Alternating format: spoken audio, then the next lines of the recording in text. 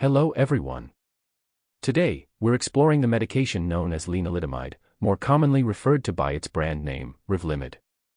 As with our previous discussions, this information is purely for educational purposes. Always consult with a medical professional for health-related concerns or questions. Description: Lenalidomide, widely recognized by its brand name Revlimid, is an oral capsule primarily categorized as an immunomodulatory drug.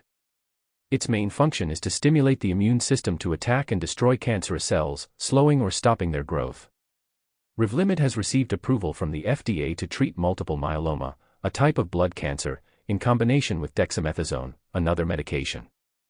Furthermore, it is prescribed for individuals with anemia caused by myelodysplastic syndromes, MDS, and for patients with mantle cell lymphoma, a type of non-Hodgkin lymphoma, especially if they have received at least one other treatment.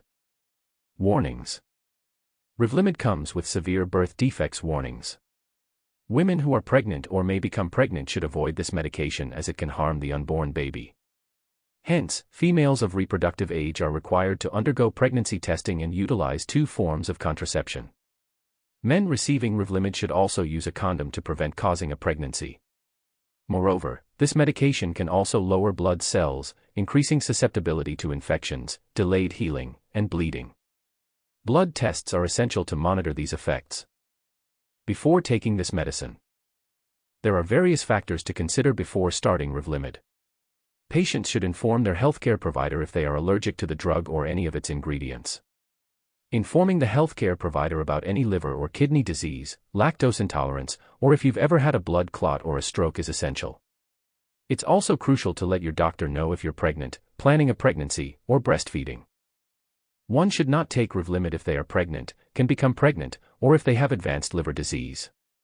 Discuss any other serious health conditions with your doctor to determine if Revlimid is right for you. Side effects: Like all medications, Revlimid may lead to side effects. Some common ones include diarrhea, rash, nausea, constipation, and fatigue. More serious side effects include blood clots, stroke, liver problems, and severe allergic reactions. Regular monitoring and prompt reporting of any unusual symptoms to your doctor are crucial. Interactions: Revlimid can interact with other medications.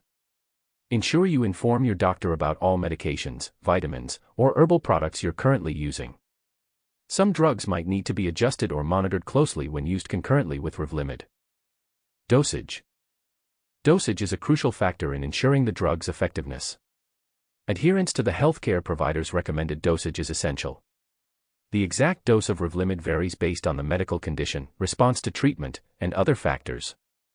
Regular monitoring, including blood tests, can help ensure safety and efficacy.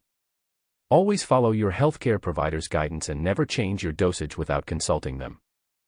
Avoid: Given the potential for severe birth defects, women of reproductive age should strictly follow contraceptive guidelines. It's also crucial to adhere to frequent pregnancy testing as directed.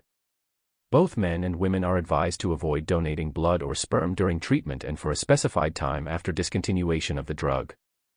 FAQ: A common question regarding Revlimid pertains to its risk of causing tumors. While it's primarily used for cancer treatment, there is a slight risk of developing new cancers, secondary malignancies, during treatment. Always discuss risks and benefits with your healthcare provider to make informed decisions. Closing: In conclusion, this gives an overview of Revlimid or lenalidomide. Remember, this information is educational and should never replace professional medical advice. Always consult with a healthcare provider regarding any concerns or queries. Thank you for joining us today.